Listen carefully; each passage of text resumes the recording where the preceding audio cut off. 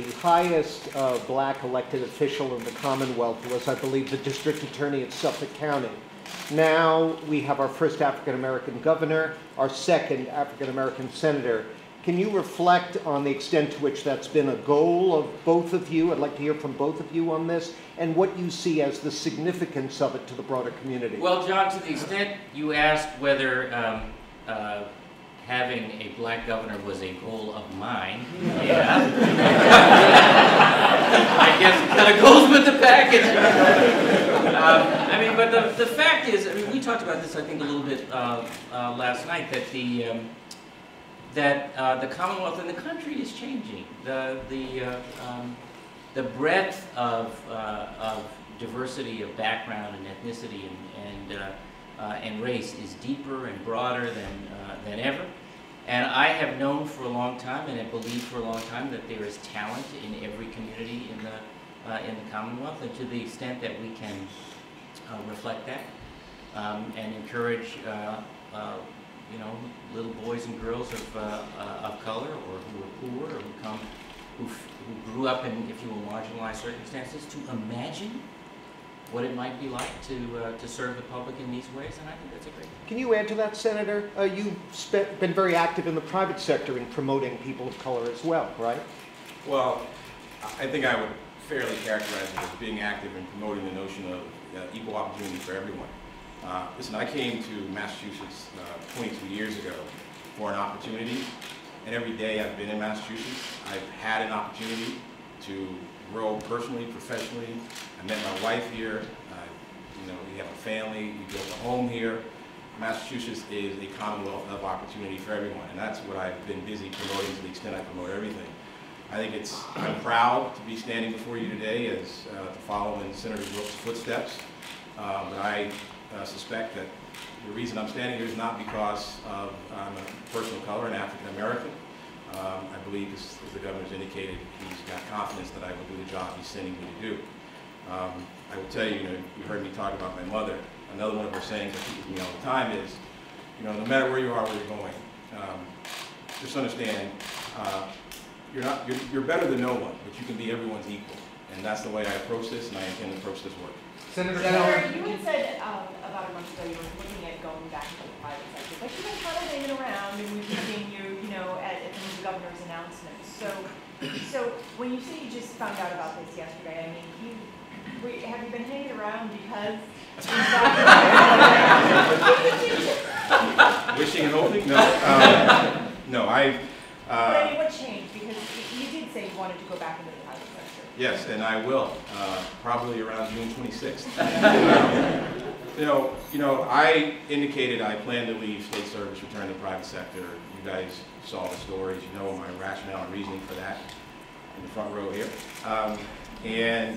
That's what I intended to do. But listen, I just mentioned how Massachusetts has been a land of opportunity for me. There is no greater calling than to be able to go and serve the people of Massachusetts, to give back to a state that's given so much to me. It's a little bit more of a sacrifice for our family, but it's a worthy sacrifice because we get the chance to send me out there to help the people of Massachusetts work on the important issues that we've been working on over the last 6+ years in this administration, 3 of which I've been here. It's been great. This is an honor, and I will gladly put off my time in the private sector for this kind of opportunity. Senator, one more question. Senator, you've spent the past... Great question. After I leave you kind folks today, I'm going to have some conversations with members of Secretary Kerry's staff. We'll be working with them to talk about the schedule for DC. And probably in the next day or so, or perhaps early next week, we'll head down and get to work. Mr. Cowan, how would you compare this to the day you got married and the day you got married? Be careful. Well, I'll put it to you this way. The day I got married was the day I realized I was the luckiest man in the world. The day our sons were born, I realized what true unconditional love meant. Today is a tremendous honor for me as a Massachusetts resident, a U.S. citizen, and my mother's son. The day I graduated from college was simply, woo! Senator, you've spent the past few years Yes. carrying out the governor's policy ideas, but now that you'll have your own voice, what issues and policies will you differ with the governor on? Well, listen, great question from my friend from Duke. I don't think we're going to differ on much, if at all. You know, listen, I'm going down in this temporary period to continue the good work that Senator Kerry and his team have been doing. I've worked with his staff. Those are the issues that we've been working on here in the Patrick Murray administration all these years, the issues we talk about, deal with, and grapple every day. There's not going to be any daylight there at all because there's no need. And Senator Kerry has worked in close partnership with Governor Patrick, and so you can expect me to do the same. So will you tell the voters of Massachusetts that you intend to keep the seat warm, or you plan to leave your personal mark as a senator before you leave in June? I would tell the voters they should have confidence that every day I'm going to get up while I'm in this role to work on their behalf and the issues that's most important for them. And then the voters themselves will decide who takes this seat, keeps it, and does their work from June 26th. What's your mission? Is it to leave a mark, or is it to just make sure that everything flows as smoothly as it has been, or to continue what Senator Kerry has been doing? It's very much the latter. I want to do the work, continue the work that's been going on already. As I said, this is a temporary assignment. We're going to go down and work with Senator Kerry's team to keep this work going. It is the work that matters to Massachusetts. It is the work that we've been working on here. It's the work that I'm going to do.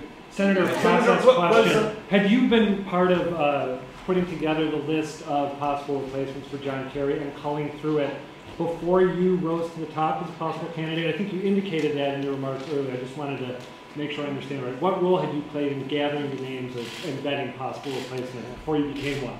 I'm not even sure who else was on the list, except I know there are some dynamic folks, including the folks many of you reported on. And I'm just deeply honored that from that powerful list of people, the governor selected me. So when you say